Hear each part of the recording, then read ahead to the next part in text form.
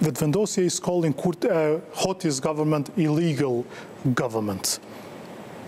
And while talking also for the 27th of June meeting, they are saying this illegal government should not take responsibility to discuss the fate of Kosovo. Mm-hmm. Well, of course, we don't consider the Hoti government to be illegitimate.